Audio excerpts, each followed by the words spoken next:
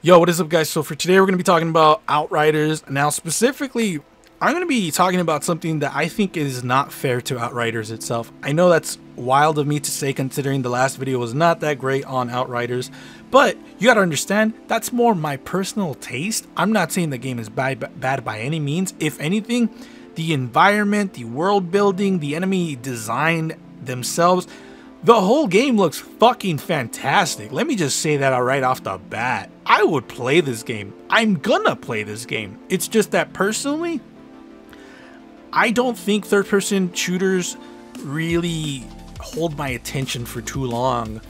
And I don't know why. It's probably because first-person shooters are just a lot more immersive in my opinion. But I'm still gonna play this. I'm still gonna enjoy the shit out of it because I grew up playing third-person shooters. That's probably why I'm burnt out from them. But I grew up playing a lot of third-person shooters. I obviously am coming from the PS3 to Xbox 360 era. And before you're like, oh, you're young, I'm actually, if I'm being technical, I grew up on the Nintendo Home Entertainment System, which essentially means the old NES.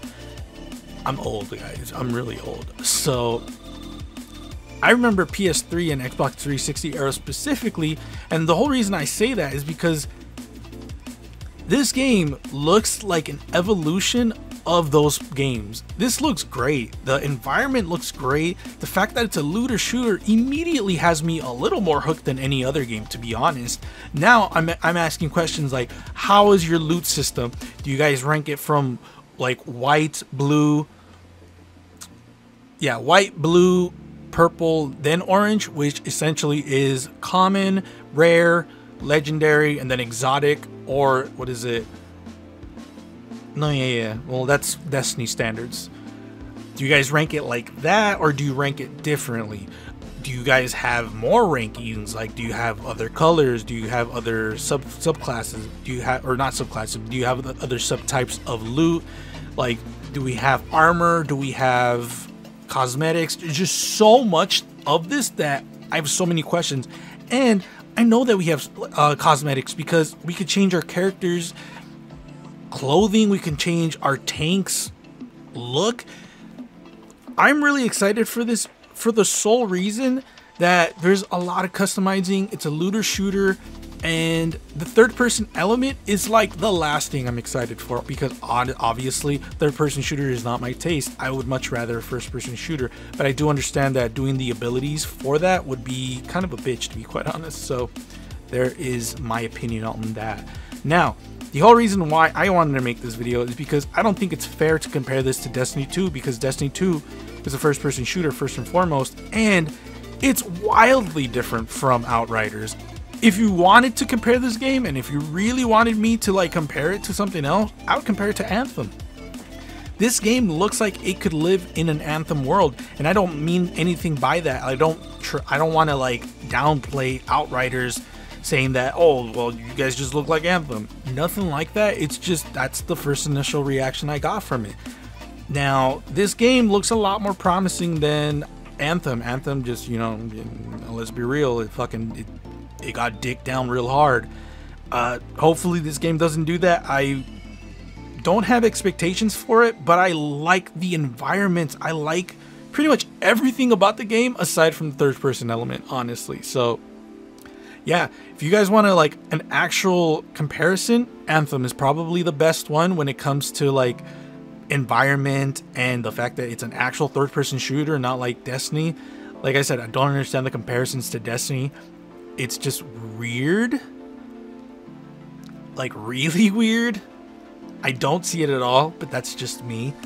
And honestly, I'm really excited for what the future holds for this game, because if it is as crazy as I think it's gonna get, then this is gonna be another Borderlands 2 situation where, yeah, Borderlands 2 ended with Tiny Tina's DLC, if I remember correctly.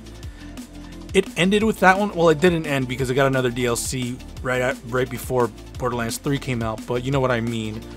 If it ends like that, then that's gonna be pretty crazy, because Borderlands 2 stopped being like a thing for a lot of people when Tiny Tina's DLC was finished.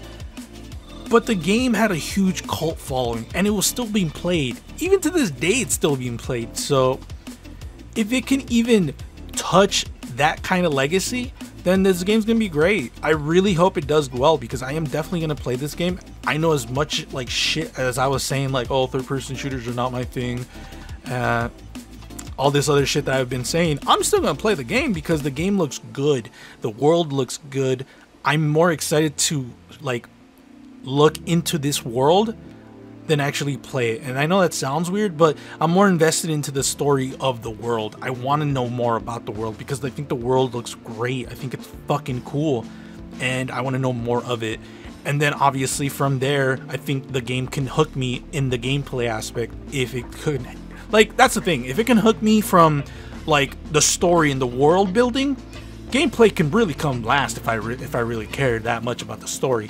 But the game looks fun. Again, I've played a fuck ton of third-person shooters to know that this game looks fun. It looks like I'm not gonna have too much trouble with it. So yeah, let me know your opinion on it. Probably gonna do a few other videos of this, just like maybe show off the classes that are gonna be coming out. I'm probably gonna be talking about this game a little bit more, but just because I am curious about the game. And again, by no means am I saying this game is garbage or anything like that, just because I'm saying it's not my preference because it's not a first-person shooter.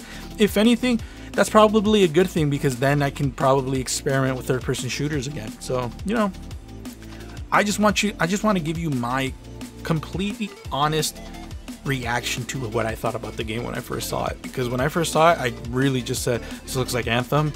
And I don't understand why people are saying this is Destiny. So yeah, this was not a video to attack anyone. It's just, I don't know why people are comparing this to Destiny 2. I don't see anything that comes close to Destiny 2. If anything, I think this game goes a little harder than Destiny 2 when it comes to its world building. I think a lot of it's a lot more brutal, and I like that. So yeah, let me know what you guys think in the comments below. If you guys want to follow me on my social media outlets, links are in the description below. Thank you everyone for the constant support. I really do appreciate it. If you want to see more Outriders video or Destiny 2 video or just insert video here, let me know in the comments below. Be safe, guys. You guys know what's happening in the world. Other than that, I will see you guys later.